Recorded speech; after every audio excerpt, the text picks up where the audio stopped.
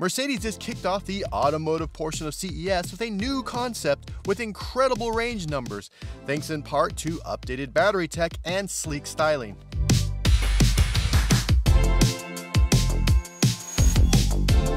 The EQXX, yep, that's two X's, is the next generation of EV from the German automaker.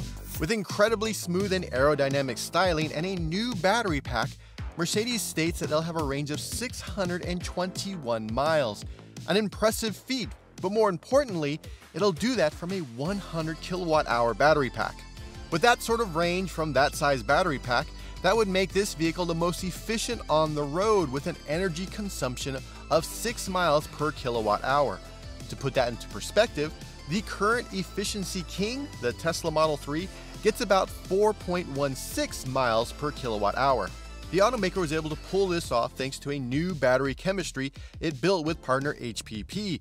Mercedes says that it'll have a pack that's 30% lighter and have 50% less volume from a 100 kilowatt hour pack. That's a huge win for efficiency. The lighter the pack, the less weight the vehicle has to drag around, and of course that leads to better range. But like all EVs, it's more than just the battery pack.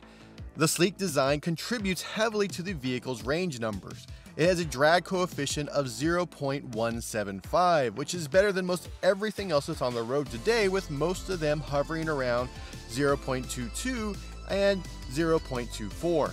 It also uses a lot of lightweight materials, from the F1 inspired subframe to the lightweight brakes made from an aluminum alloy.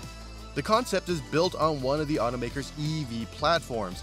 The MMA, or the Mercedes-Benz Modular Architecture, is a system that was built for compact and medium-sized vehicles. The system also gets a bit of a range boost from the 117 solar panels mounted to the roof. Mercedes says that in ideal conditions, it could add an additional 15.5 miles. Not a huge amount, but as the technology matures, this could be a good option for those living in sunny climates to get a little extra something out of their EV. The vehicle also introduces a 900-volt architecture to Mercedes-Benz EVs. The current Mercedes-Benz lineup is based on 400 volts, which limits the recharge rate. Currently, only Lucid is sporting a 900-volt system in a vehicle, with Hyundai and Porsche offering up 800-volt supported EVs.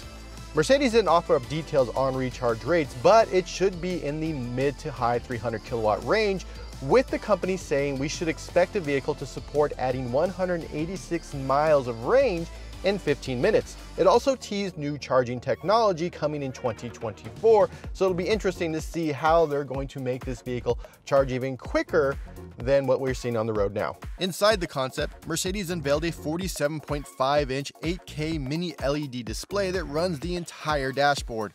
Like the EQS, it has the zero-layer interface, but it has been updated for the concept with 3D interactions. Elsewhere inside is the expected concept interior that's minimalistic and clean, with a few floating elements and glowing accents.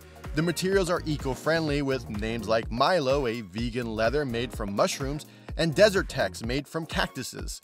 The carpet also gets the green treatment made from 100% bamboo fibers.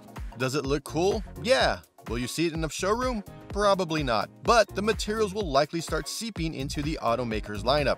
In fact, as with most concept vehicles, many of the elements you see on the stylish EQXX will disappear as the vehicle, based on its technology, makes its way to market. And while the EQXX looks fun and outlandish, the real news is the battery technology. Cramming 100 kilowatt hours into a smaller pack means that smaller vehicles will be able to post huge range numbers.